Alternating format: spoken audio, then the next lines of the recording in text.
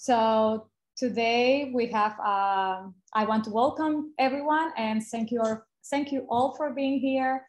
I'm so excited about today's webinar, our third one, and I'm delighted to present our guest speaker, Jade Berrill, that I have the opportunity to meet through the Children and Nature Network. And before I do the formal introduction of her in a minute, I just want to let you know that as you are arriving, you can, and settling in, you can like write your name in the chat, say where you're from, and like as a way to, you know, introduce yourself and welcome everybody. So the format is like 40 minutes of presentation and 20 minutes of Q&A, question and answer at the end. So you can use the chat box to post your questions, and Renda and I will collect those questions, and we will like facilitate the process at the end.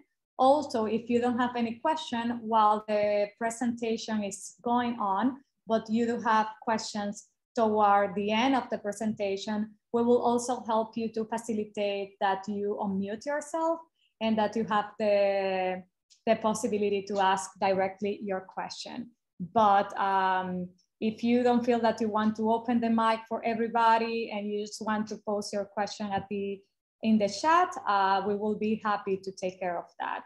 So saying that, I just want to read Jade Berrill's personal biography. So Jade is a physical geographer, environmental educator, outdoor instructor, and guide based in Revelstoke. Jade has been designing and delivering environmental and nature-based programs for over 15 years across 4 continents and 7 countries. She runs outreach and events for the Columbia Basin Environmental Education Network, the Outdoor Learning Store, alongside her own educational consultancy, Stoke on Science.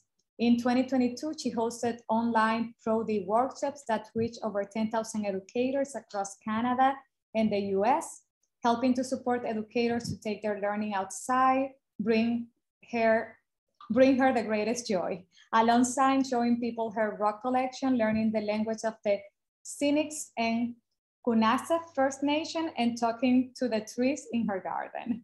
So Jade, welcome.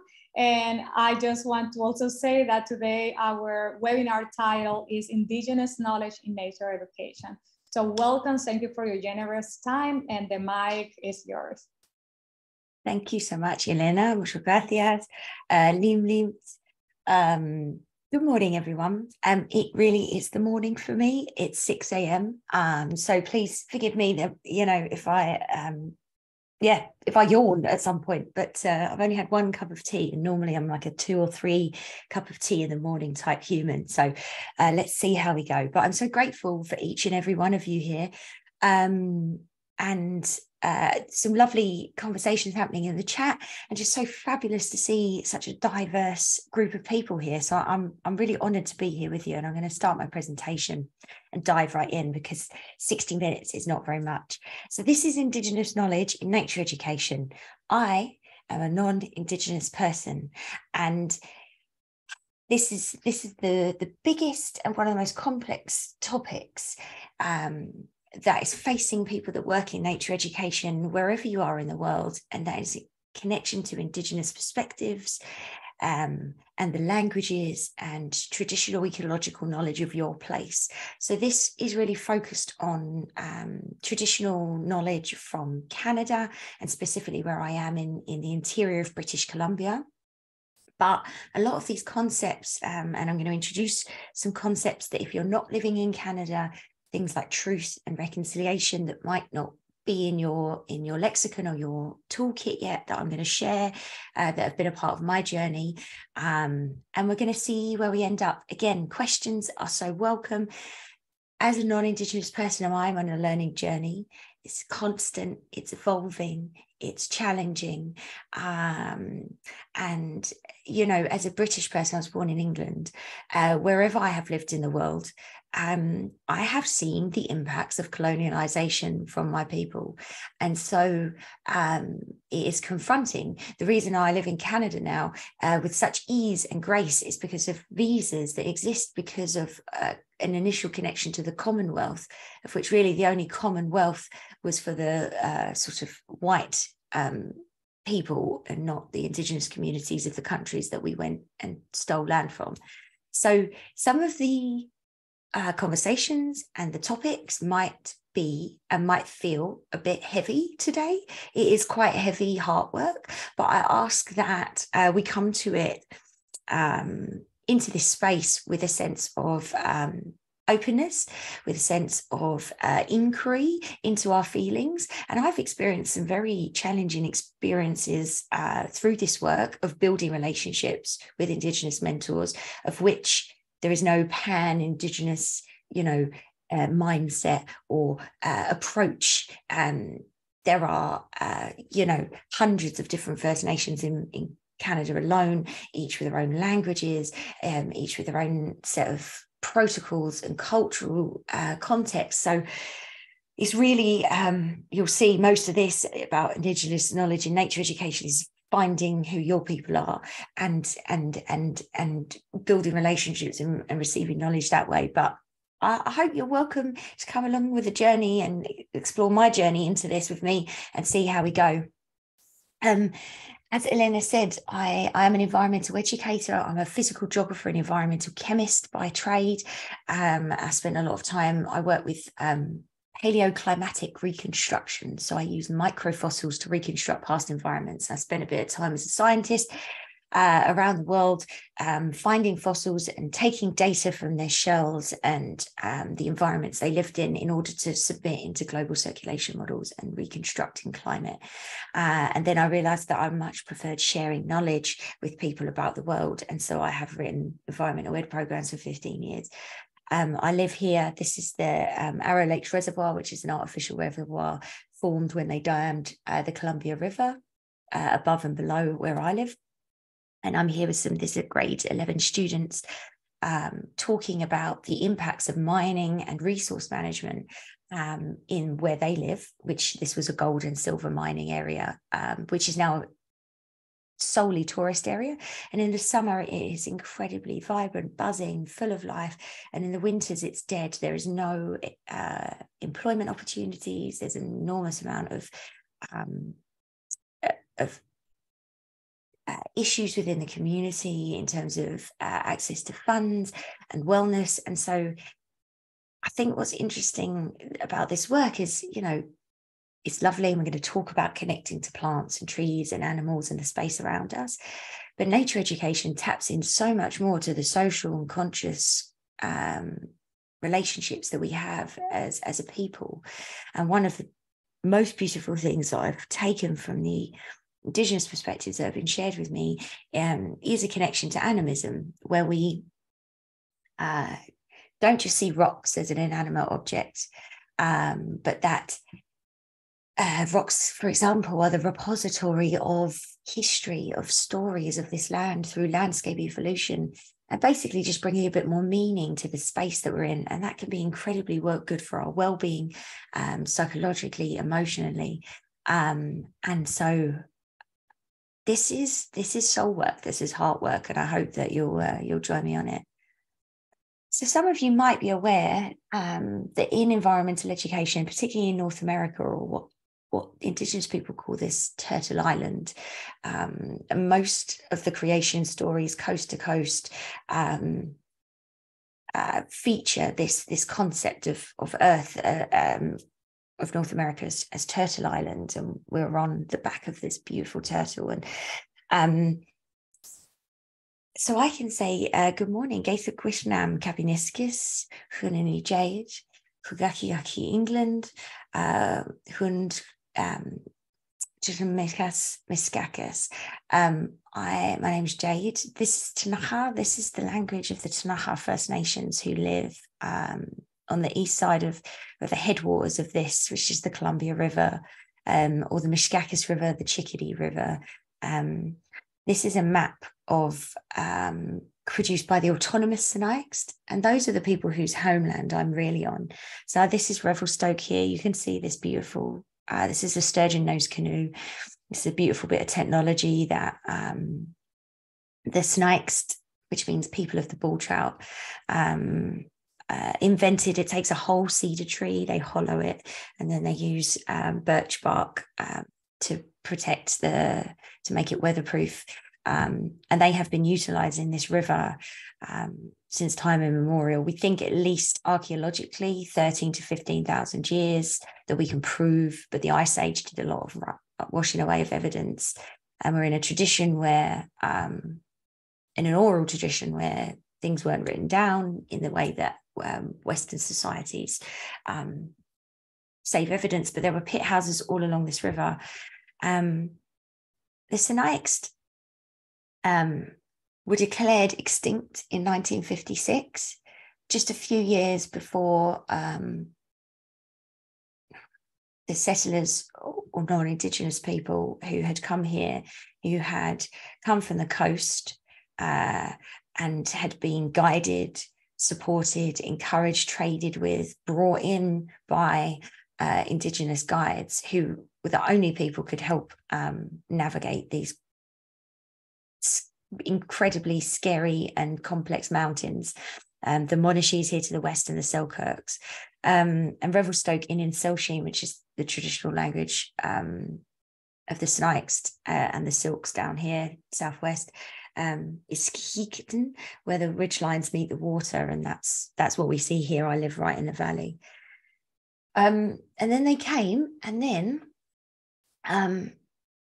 they decimated the population with smallpox in blankets and bringing in firewater and alcohol. And we declared the Sinixt, we created such terrible conditions and brought so much disease that the Sinixt were officially declared extinct in 1956. And then a few years later, they signed the Columbia River Treaty with what is now the US and Canada to dam the river and create hydroelectric power. And so, you know, all of their pit houses, all of their, this is a group that moves seasonally up and down the river and up into the mountains and back down based on caribou, salmon, the natural cycles of the land.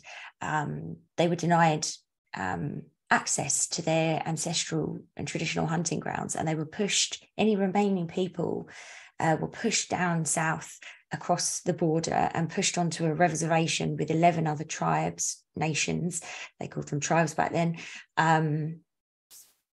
who didn't know each other, onto a tiny patch of land that was like not even 1% of their traditional lands, where they didn't speak the same languages. And they remain there to their day. And now it's called the Colville Confederated Tribes of the Sinixt. And their cultural elder, Shelley Boyd, is one of my personal mentors. And she's the reason that I do a lot of this work. Because I've sat in a room with the Tanaha, with the Sinixt, with the Okanagan Silks who live southwest here in the sort of grassland plains where it gets a bit drier, and the Shikwetmet to the west. And I've sat and listened to them speak together about colonialism and the devastation on their culture. So another big thing, if you're not familiar, and this is quite a heavy topic, and I'm only going to skirt over it because of otherwise won't get anywhere. But in Canada and the US, we implemented a system, the Canadian government and the government in the US implemented a system of residential schools. And what they did was they forcibly took Indigenous children from their families. And the last one closed in the 90s in Canada. They took Indigenous children and they took them to these boarding schools, and they cut their hair, which in Indigenous culture, your hair is where your power, it's where your ancestors live. It's that genetic link to your culture. They denied them, they banned them from speaking their Indigenous languages, from practicing their cultural dances or drumming or anything. They split siblings up, they forced them to learn English.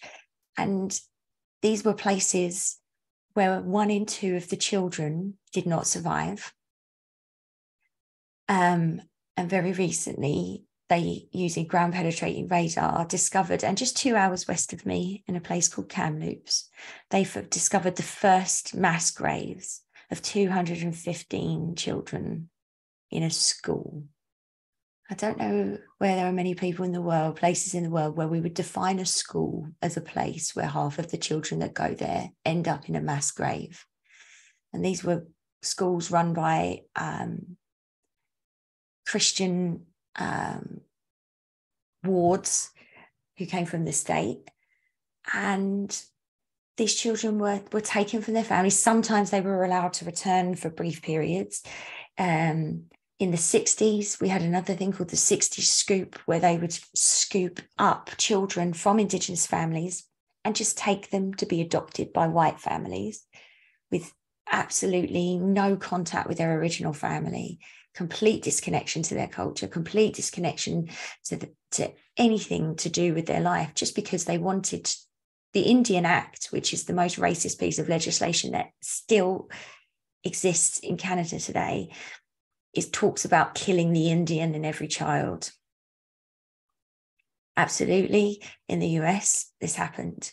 And there are obviously, wherever you live, there will be instances where traditional knowledge or a particular group have been discriminated against, or that the system is inherently racist against. And this is what we see. And so the fact that I have a beautiful number of people, and I'll say their names, because there's a big thing in Indigenous knowledge about sharing provenance, about sharing names, about where things come from. And so my mentors are Michelle Sam from the Tanaha, Faye O'Neill from the Tanaha, Jenna Jasic from the Tanaha and Secwepemc, Sasha Eugene from the Secwepemc, Shelley Boyd, Sinixt, Lorraine Wiley, Sinixt, Dale Thomas, Secwepemc, Pauline Turbasket, Silks, Tim Patterson is Blackfoot from the East. These people have brought into my life such beauty and connection to place, despite the fact that my ancestors attempted to eradicate them. They utilized all the knowledge they could take from them, and then they stole their lands and they tried to eradicate them. And it's devastating. But Indigenous people are still here. It's not just old songs and old drumming. There are a number, and I'll share at the end, there are some fantastic, beautiful resources. It is genocide. You're right, Imani. That is a word that Shelley Boyd particularly uses. It was a genocide. And through the ongoing lack of support societally, and the fact that Indigenous communities primarily still don't have access to clean drinking water, have twice or triple the rate of suicide, of alcoholism dependency, because the system is still inherently racist and against supporting their uplift. It is incredibly challenging. But yes, there are people who are stepping out of that. There are people who are coming up, who are sharing amazing resources, who are sharing that Indigenous people are still here, and language revitalization is happening. So there are fantastic things happening. But I respectfully honor, I'm an uninvited guest here on the lands of the Sinixt, the Tanaha, the Secwepemc, the Okanagan Silks, who have cared, stewarded, hunted, fished, loved, honoured this land for time immemorial. And I am deeply grateful to live here. And it is that gratitude that resonates through all Indigenous perspectives that lead me to this place of being able to share with you today, with permission. Some things are shared just in that moment and are to be kept there. But I was very grateful to be a part of a medicine healing circle with Secwepemc and Blackfoot elders together, who were doing a medicine walk, which I'll share about later. But I was given a task as the little one with the big mouth, which is what almost all of my Indigenous mentors call me, in some variation of that. And I've been tasked to uplift Indigenous voices. Like it's a pathway that I have been given in ceremony, and so this is why I'm here. But these opinions are things that have been shared with me, but this is just a journey for myself as well. And Amy, yes, absolutely. The same thing happened in Australia, and I lived in Australia for several years and worked with Aboriginal people up north. I lived in New Zealand and worked closely with the Maori people, and particularly in Australia. I mean, in Australia, the Aboriginal people, until very recently, in legislation, were defined as fauna, as animals.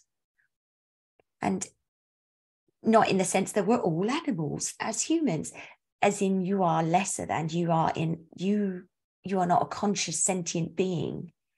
These are people that lived in what looks like the most barren, inhospitable landscape for thousands of years, that when the English settlers first came, they were like, it's impossible to live here, you couldn't possibly. They spoke to the animals. They knew exactly where to get water and food in what looks like bare, cracked earth. And you're telling me that those people are less than? Horrific. This is a map that talks about where we live as shared, but the Sinaics were declared extinct. And so what I will share with you is that if you are building relationships with Indigenous people, I have had 4 conversations with 4 different people who've had a very different truth about what this map looks like, about where their homelands are, about how things should be done. It is devastating to see the intractable conflict that exists because we stole land and then people are left to fight over the scraps of what we've left behind as colonializers. So I don't ever use I don't use this map, or in the future when I talk about there is no shared land, there are shared children. The land itself holds its own and belongs to no one. It is utilized. And so I really invite, when you're on building these relationships, that you will experience some challenges to the language that we use and the way you describe it. And I still make mistakes and I'm still pulled up on certain things, but I'm learning. And the more conversations I have with Indigenous people about how they want to be addressed, how they want to express their feelings about a particular place or its specialness, you just have to keep asking questions. And Imani says, I seriously doubt that non-white people can adequately compensate Indigenous people for loss. Absolutely. We can't.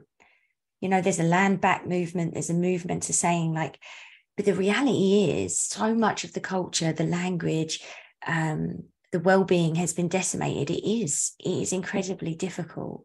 And more than land was stolen. Absolutely. Cultural identity, a sense of connection. So yeah, but this is what we can do, is we can do the work. So a big thing for me, and this most recently was shared with me again by Dal Toma. He's a Shaquet McMahon, a salmon fisherman. He's also the Indigenous cultural liaison for the city that I live in. And his thing is about gifts. And so in nature education, one of the greatest tools that I'm using with my students is the connection to gifts. And this is not just giving perhaps like a gift of tobacco that I might do if I'm speaking to an elder and based on the protocols of that person, and you just ask outright, what are the gift or ceremonial strategies or things that I can do with you to make you feel most comfortable if you're sharing? And I have been gifted tobacco myself, which is then gifted to the earth in some concept. But as a non-Indigenous person, the gift you could give, the best gift you can give, and this is from Dao and actually been reiterated by several other people, is intention. Intention is everything. And so when we take children out into nature, taking the time to open with circle and ask them or set an intention for your time there. We are not going to pull living things off of trees. We are going to stay to the path and care for this planet.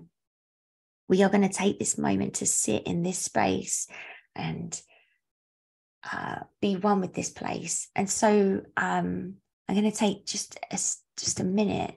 This is where I live. This is my morning walk. This is my little dog, Otis. He's helped me build relationships with the land. And as I walk, I say, good morning, Mother Cedar. This is a cedar hemlock forest. It's part of the only inland temperate rainforest on Earth. It doesn't feel very rainy at the moment. We're having a dry spell, and it's only going to get worse with climate change. But good morning, cedar. Good morning, Father Hemlock. This is the cedar is medicine, used in teas for both ceremony and for supporting immune system and increasing capacity for your lungs. I'm so grateful for this peaceful moment. I'm so grateful for the 20, 30 different colors of green that I can see. I'm so grateful for the fallen trees that provide homes for new trees to grow out of, or for the insects. I'm grateful for the birds. I'm grateful for the water, for the fish within the water that feed myself and the communities around me.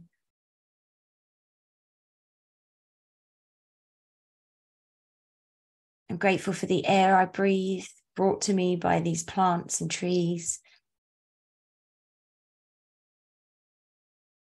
I'm grateful to be here alive in this place.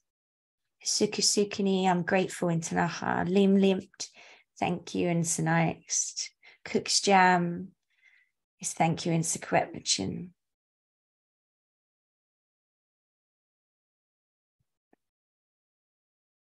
And so the point of this is not to show you exactly where I live, but that in connection with land acknowledgements, a lot of people just use a land acknowledgement at the beginning of a workshop or anything. And like, I acknowledge the people that lived here. But Tim Patterson, who's a Masters of Education, a Sequetmach man, and one of my mentors, it's like, it's not just enough to talk about the people. A land acknowledgement, a connection to place, is your relationship to it. What are you grateful for? What does it mean to you? What actions are you going to take in order to care for it going forward? And giving gratitude is an Indigenous perspective. It's something that is inherent in practices when in nature. And so I encourage you to start and finish every session with gratitude and then a reflection. And Wendy's saying uneducated intentions can sometimes be harmful. And you're absolutely right. And this is why getting more education, and the key whole thing you'll see through is build relationships with your Indigenous people, whoever they are. Most have websites. You can have relationships. And my biggest hint for you is don't send an email. Is to either call the office if there's a cell number, or write a written letter, or turn up. I've also found using audio recordings has been, if you actually do have a number and you can't get through, to leave an audio recording or something that is voice. It can be a much better way of building that initial connection, because without that, you won't be able to have the conversation that connects into your space, your land. And those are the words that will help set the intention for where you are and how that should be sort of delivered. Okay, I want to give you a chance to wake up with me and to come into this space. So if anyone's got a pencil or pen and a bit of paper, it doesn't have to be a big piece, any kind of paper. I've got a small notepad. One of my mentors, you might hear a recording of her later, Jenna Jasic, talks about any time you are in nature, you are doing and honouring Indigenous perspectives, and particularly when the intention is there to be interacting with awareness and also just listening. listening to the sounds that trees make, hearing their language talk. And now Western science, the work of Dr. Suzanne Samard, is showing that trees do talk to each other through mycelium fungal networks under the soil. They share resources. They tell each other when attacks are happening or drought, or whether they require some support with water or nutrients. And the Indigenous people of my place, particularly anyway, have shared that cedar and birch particularly talk to each other and share and have conversations. And so you've got to be able to listen.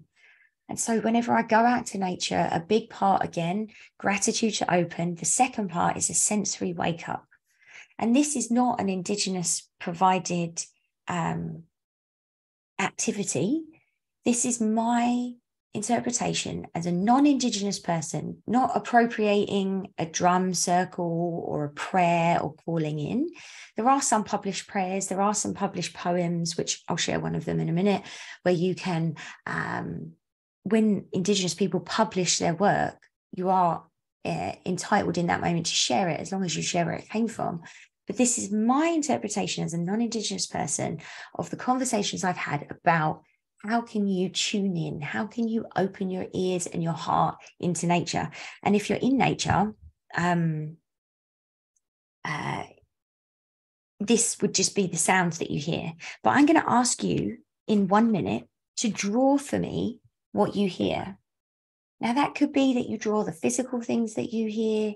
It could be that you draw, I like to draw like as if someone was an interpretive musician and they could hear my script.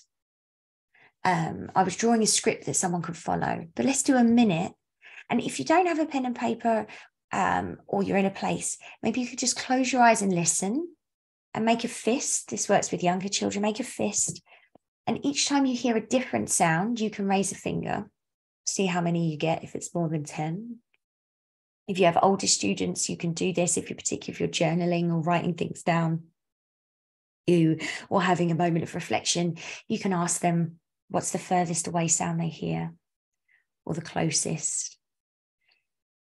You could do mapping and teach them about northeast, southwest or directions. You could ask them what the sound is from the south or behind them to the east. Are most of the sounds natural or man-made? Are there any sounds that they like or don't like particularly? So, but for this, let's do an art activity.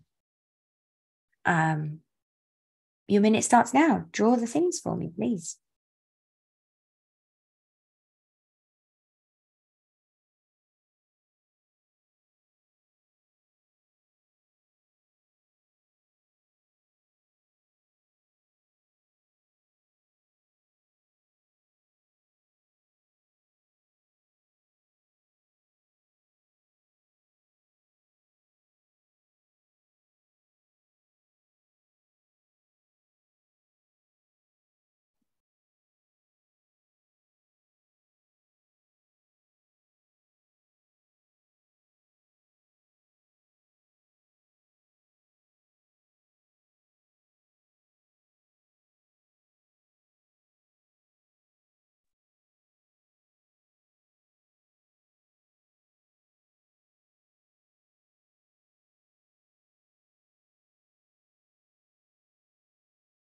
Okay.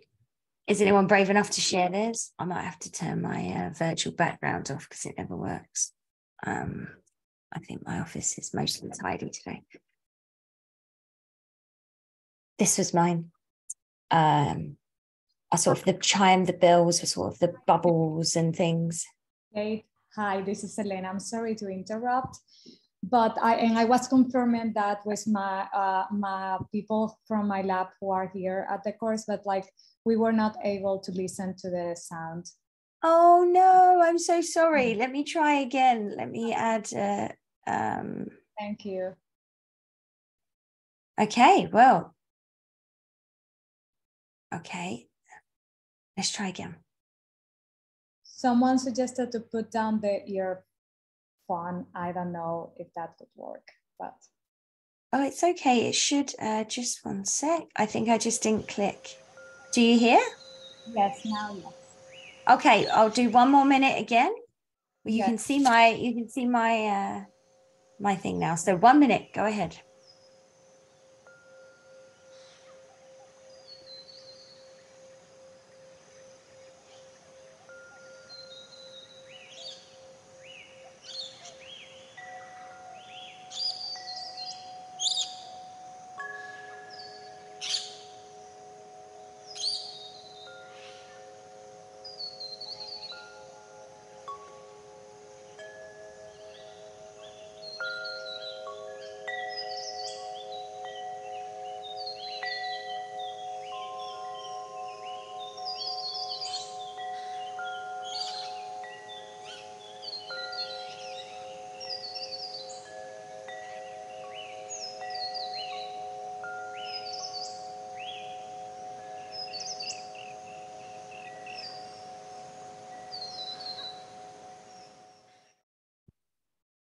Okay, would anyone else share what they did? It's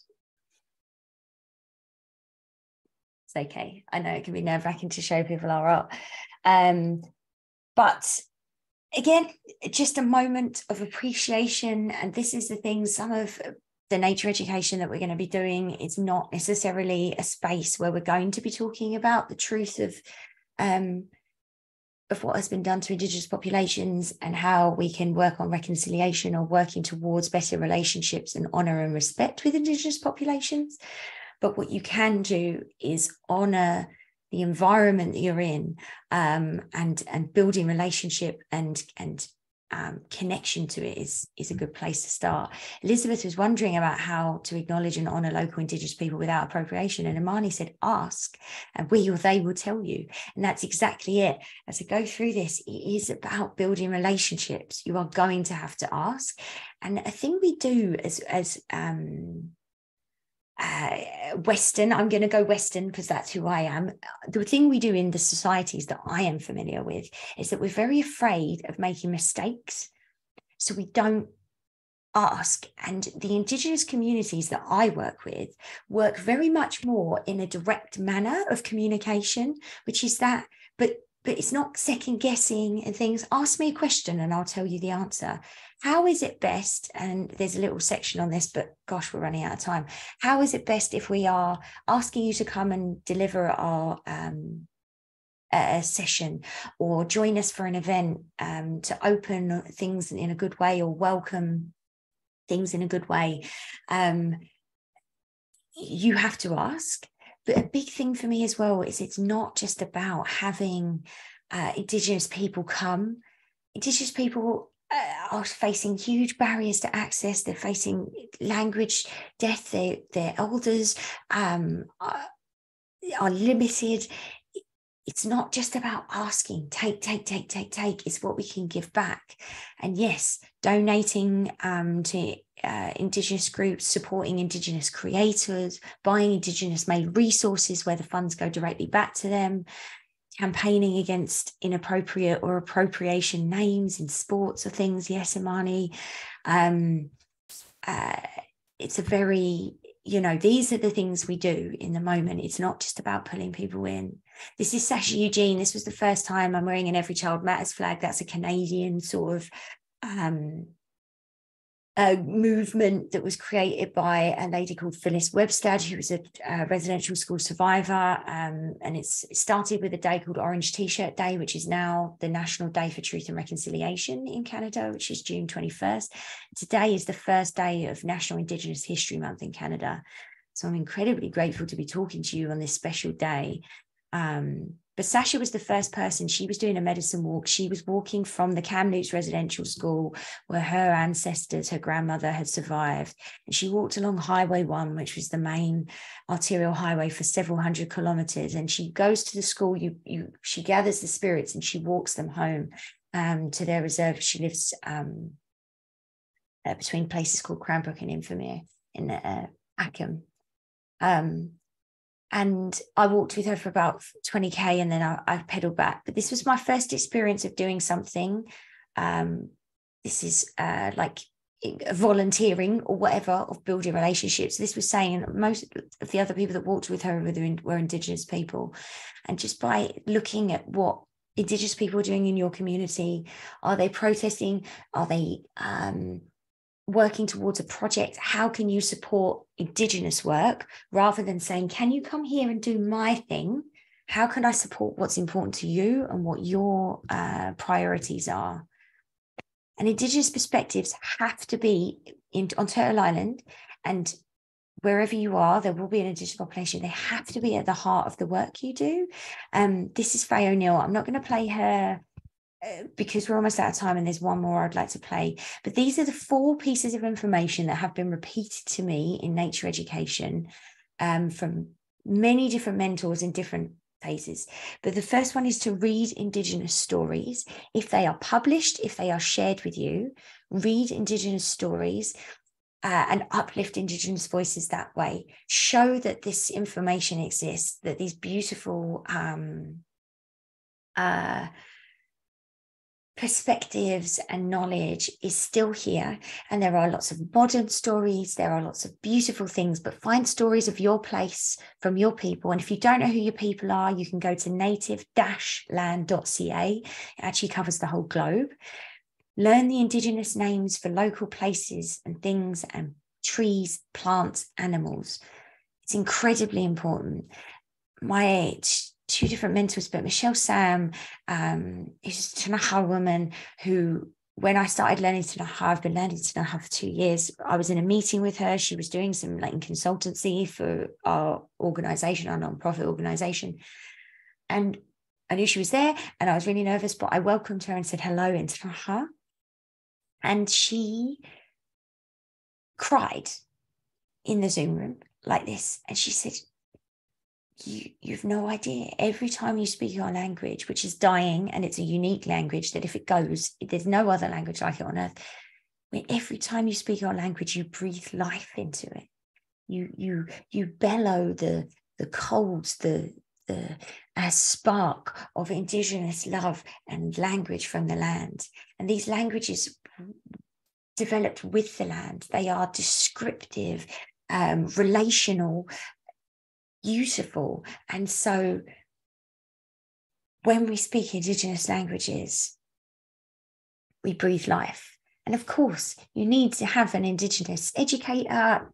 Where I live, you can get Coast Salish, Interior Salish in Selsheen language lessons for free, not only in written form, but with audio in online. You can access Indigenous language courses like we're organising with the Tanaha. So reach out, say, hey, I'm a teacher, I'm an educator, I'd like to learn. It's so important to me. What could I offer you in exchange for your language? Is it okay that I would like to share the language of the land with my students? Start that dialogue. Always on our info, your information came from who your teachers are, who your elders are, which stories you're reading. And the biggest thing, and Imani said, intention, without intention, you can do bad things. I have said things, I have said the wrong things, I have used the wrong language, and actually different groups will have different opinions, perspective, like all humans. This is not about putting Indigenous people up on a pedestal, or any other group for that matter, and saying, oh, you have all the knowledge and I'll just listen. But what it is that this knowledge has existed and evolved with place for thousands of years. And in nature, we are part of it. We are not separate from it. And the stories that I'm reading that reignite that lost knowledge that we have as human beings, that we are all connected, that we are all related, that the calcium in my bones is the same as the calcium in soil, and the carbon in the trees and we interchange. I'm finding much easier access to those connections through Indigenous resources than I am in my science resources or elsewhere. So this for me is just that when we're teaching in nature, these are perspectives that just enhance everything you're doing. But don't be afraid to make mistakes. Don't be afraid to ask if you don't know. And Indigenous cultures that I work with have very different, sometimes societal offerings and the ways that things are communicated. And you just have to dive in and see what happens and start to build real relationships. And then people will call you on the phone and ask what's up or tell you what these things are happening. And you will realize like, oh, right, okay, we're all humans, and this is how you envision this, and this is what I'm trying to do, and let's work together. I just want to we have no time. I'm going to skip. If you're looking for more learning, the organization I work with, we're a charitable nonprofit. We are running in conjunction, and all of the content is written by Indigenous creators. And this is about truth and reconciliations. This is acknowledging the truth of what colonialization has done to Indigenous populations and working to reconcile and restore relationship. And these speakers, you do an online module, and then each month there's a live speaker, and this is a paid thing. There are also lots of free resources that you can access, but real truth and reconciliation is uncomfortable. It takes time. You can't just tick a box and do a land acknowledgement and say, cool, I'm honouring traditional perspectives. You can't just read one story. Relationship. This is Shelley Boyd opening a conference that I gave for BC teachers in October of last year. We had 300 teachers, and these are her nieces and their mum, Danica. And this is a story that's written by a white woman about the history of the Columbia River, but she wrote it in connection with the Snipes and shared the prophets. Her name's Eileen Delahanty Perks, and this book's called The Heart of the River. And I asked Shelley to open our conference, and I asked her if she would do something that spoke the language of the land. And so she was going to translate the book in Celsheen and speak it. And what she did at the last minute, she invited these 3 young language speakers, and they, this eldest girl, Maya, was quite fluent, and the other 2 were really learning their language. And this reading took twice as long as it should have. There were stutters and all of these things, and you can see all the teachers getting a bit twitchy. And Shelley stopped them halfway through, and she said, look, I just want you to know that this is what real truth and reconciliation looks like. Supporting Indigenous people to speak their language. These girls 10 years ago would have been beaten for speaking their language. It's been decimated. We must do it. So for me, learning Indigenous perspectives really involves relationship building and asking, what do you need? And Shelley said, I need to bring my young people in and have you see how challenging it is for them to learn. And I think I will stop there, and or maybe I will share just one more thing, but at the end, I'm going to skip. I had language lessons, I had all these things, but life is so hard to fit all these things in. And normally I do like a 90-minute. I'm going to just share this one last recording. This is Jenna Jasic. She's one of my Indigenous mentors. She's Secwepemc on her mother's side and Tanaha on her father's side. And these are her words. I have a podcast called Earthy Chats, and I interview a lot of different speakers. We have several Indigenous people sharing about their position. I'll put a link in the chat while you're listening. It's just so magical. It blows my mind. Every day I learn something new.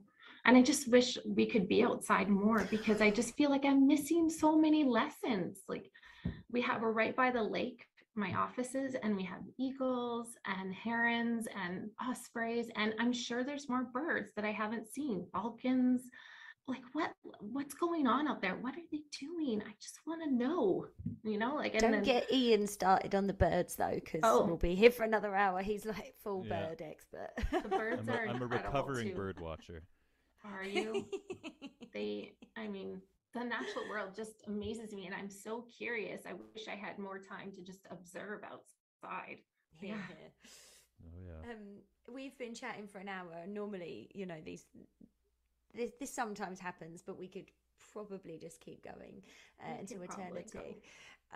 But I just want to say thank you so much for sharing your wisdom and your thoughts and a bit of your heart and soul with us today.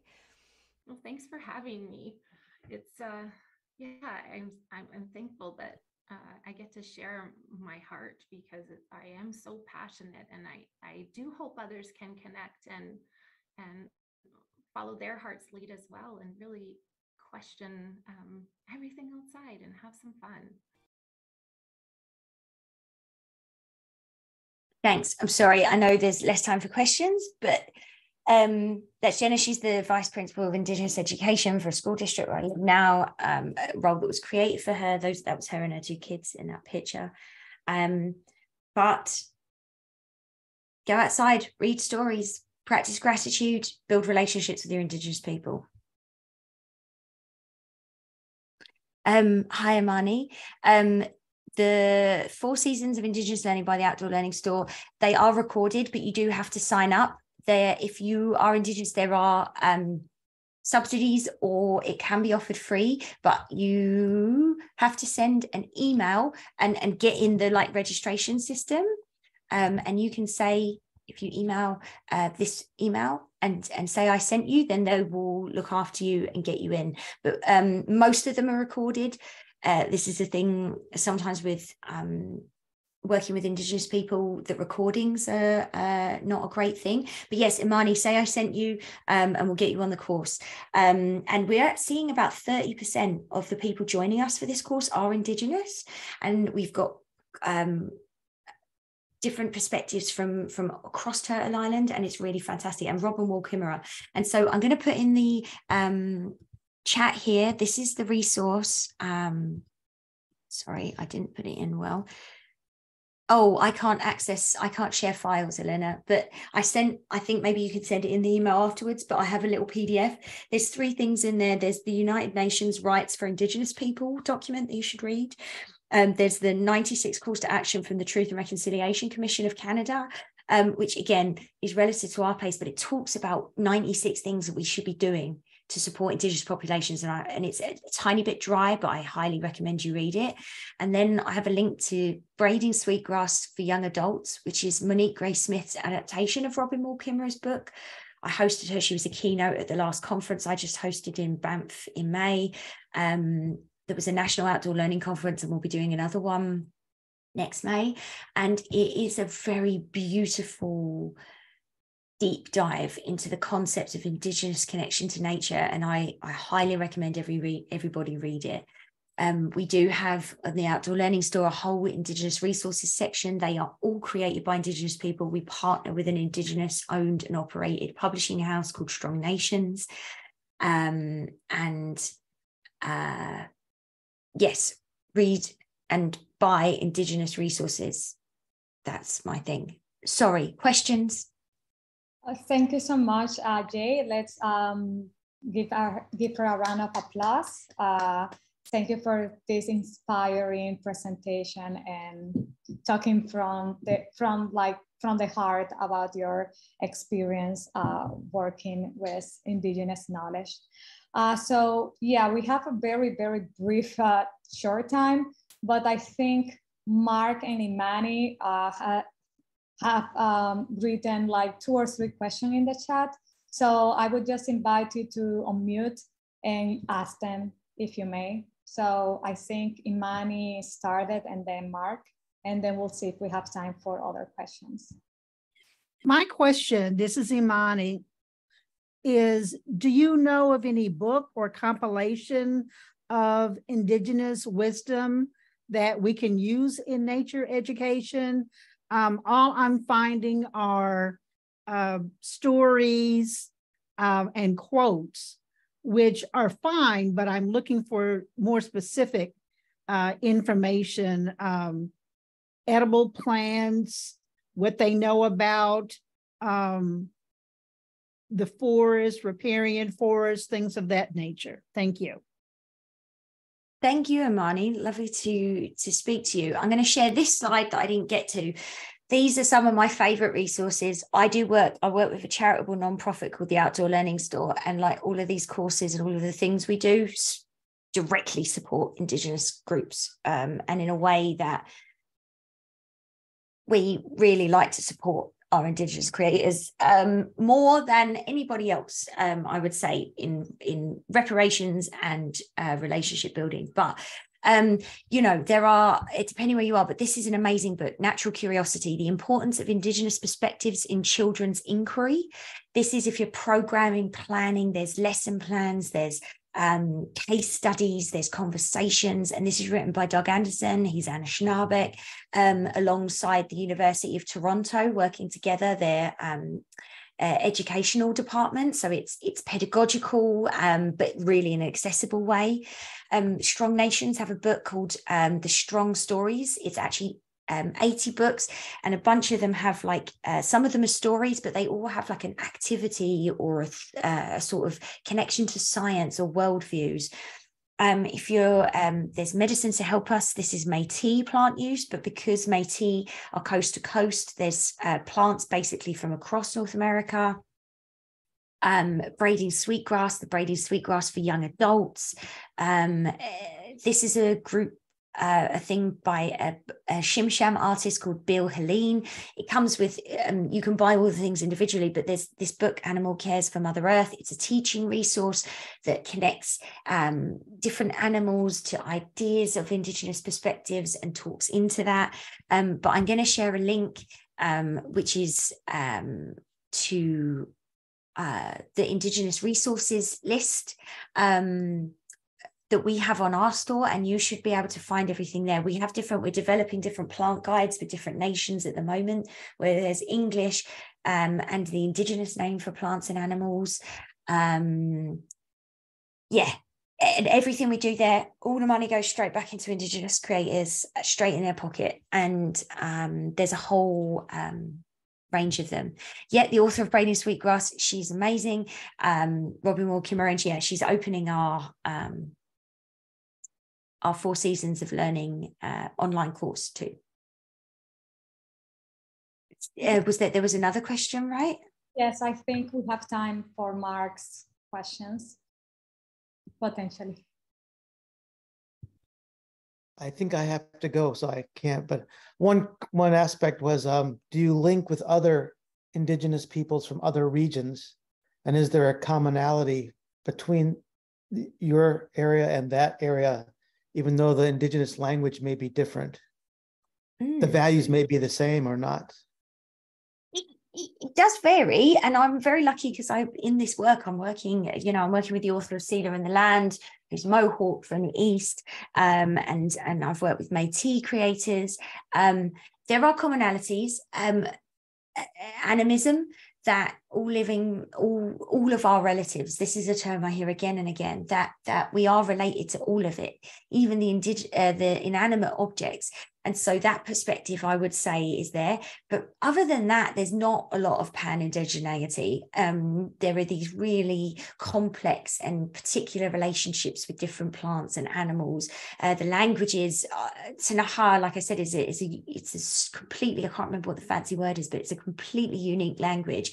But where I am, the Secwepemc Silks in Selshi languages are sort of the same. So there was definitely that sort of relationship and evolution. But genuinely, I haven't met or interacted with a concept yet that I haven't been like, oh, how lovely. Oh, how lovely that the wind is there to uphold you and support you. When I talk to Ariana Wendorona Rumpoint, who talks to me about the wind, she's Mohawk, that there, because they get a lot of wind over the Great Lakes, the wind is your greatest supporter. It's your power. It's there to remind you to stay grounded, but to be flexible. So yeah, they've all been really individual, but I would just say, find your people, talk to your local people, offer support before asking for things, and build relationships that you can say, if you have capacity, please share with me, because I feel like these concepts will resonate, and they do. They resonate deeply with my heart and soul against any of the other pedagogies or cultural support or things I've been connected to in my life. This connection to place is like no other, and it's shifted my entire approach. I'm a scientist. I studied geology. Like, rocks is literally defined as the study of non-living things. It's nonsense. Have you ever sat with a rock and kids and asked them to talk to the rock and hold the rock and ask it for questions? It's a game changer. It's a game changer. Thank you so much, Jade. Well, it's time to end our webinar. I would like to ask you to give another round of applause to Jade. Thank you so much for your generous, again, time and presentation. Now we are going to go to the second part of the webinar, which is optional for Chinese speaker, where Brenda is going to facilitate some languages, some translation of your presentation, Jade, and we are all welcome to say goodbye. And then people who are here from Chinese language are welcome to join Brenda for any language support regarding this webinar. Thank you for having me. I put my email in the chat. I know I couldn't answer all the questions. It's outreach@outdoorlearningstore.com. If you have personal questions or you need support with resources, please reach out. I'd love to support you going forward. Thank you for having me. Thank you. And I will link your resources to the platform, course platform. Thank you so much. So nice to have you here. Thank you for having me. Ciao, White. So Brenda, are you, if you can open your microphone, so I'm sure that you are here before leaving the meeting, I would appreciate that. Yeah, thank you, Elena. So now we're gonna move to the Chinese session.